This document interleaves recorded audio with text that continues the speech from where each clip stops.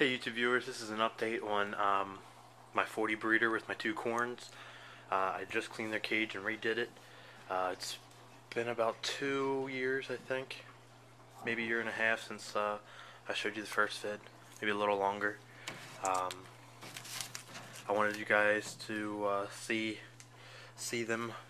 Last you saw, the boy was about 2.5 feet. Now he's been built up to where he's a monster. You can see he's no small guy anymore. He's pushing 4 feet right now. His girlfriend, the snow corn, she is sitting in this cave, which I do not want to move right now. But she is pushing 3.5, 4 feet as well. And if you look closely, you can barely see a little bit of a shade right in there. And that's her.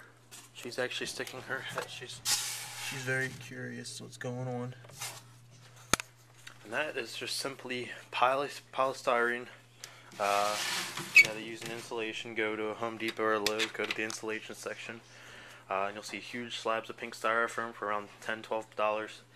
And all I did was take that stuff and I make it to wherever I want it to make. It holds the heat real well. And if you want, you can always throw dry lock on to give it a nice, more natural look. I really don't care what it looks like as long as they got a nice, safe home. And they're doing great now. Just for those who aren't used to taking care of corns or have any questions, corn snakes can vary from 2 feet up to 6 feet. I've heard rumors of a 7-foot corn snake, but I doubt it. It's probably a rat. They typically eat pinkies, mice in that area.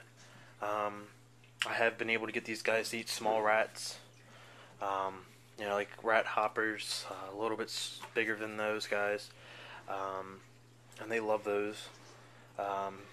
They both eat about 2 to 3 mice.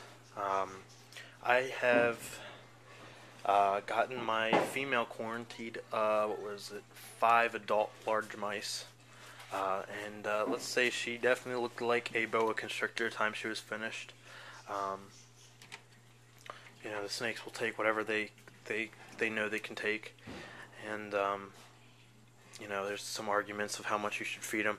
I was just trying to get rid of the mice because I didn't want to throw them away, and she's the one that eats it. So hopefully they will breed again this coming up spring season, and I'll probably see if I can get some actual babies hatched from it this time.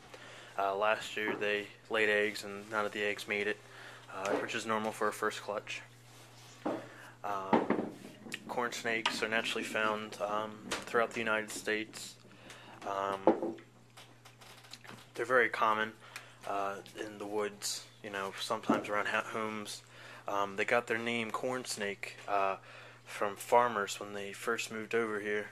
They saw these snakes in the corn, and they thought that these snakes were eating the corn, and that's how they got the name corn snake. But really, they were eating the mice in the corn. So that's just a fun fact. Like I said, the one in here, she's a snow-phased, and she's got pink, white, and yellow. And the boy, he's a orange. They call them orange rat snakes, but he's a corn, like I said. It's just a name. So if you ever hear the term orange rat snake, it's 9 times out of 10 a corn snake. Let's go into or red rat snake, same thing. It's just a phase, a morph. And if you guys have any questions, comments, please post. I'm happy to answer.